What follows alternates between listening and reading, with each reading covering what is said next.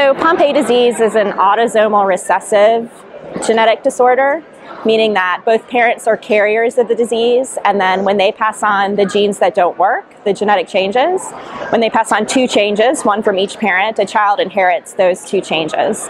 So it's a recessive disease in that both parents are carriers, and then the child has two copies of the gene that doesn't work, which allows them to not make the enzyme, so then they have the symptoms of the disease.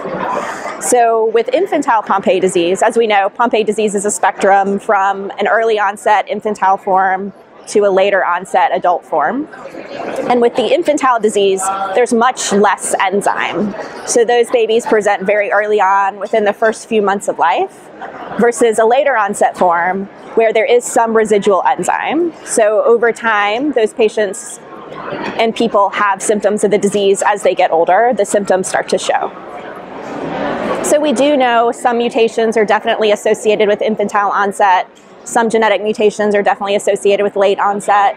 The IVS splice site mutation is generally associated with a late onset phenotype or a late onset clinical picture, because what we can see is that we'll have one genetic change that maybe doesn't make much enzyme, but then the IVS splice site enzyme or genetic change makes some enzyme. So that gives you enough enzyme to make the disease presentation a little bit later.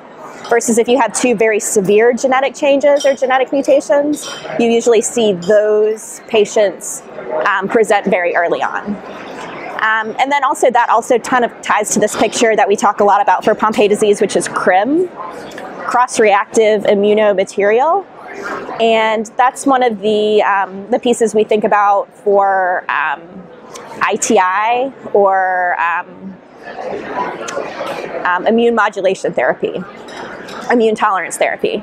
So that also, those genetic mutations give us information about whether or not we should treat the children, the babies, with immune modulation prior to starting the enzyme. Because what we can see is when some babies start enzyme replacement therapy, they start to develop antibodies to the therapy, and those antibodies can decrease the response to treatment. So when we see that, when we first have a baby diagnosed with Pompe, in addition to knowing the diagnosis of Pompe disease, we also do this CRIM testing, and we determine if a baby's CRIM positive or CRIM negative. And that tells us, that gives us a little more information about what we should do in terms of immune modulation therapy, because that's something you want to do as soon as you start enzyme replacement therapy. And if you do that, it decreases the chance of having antibodies to the enzyme, and you have a better course of treatment.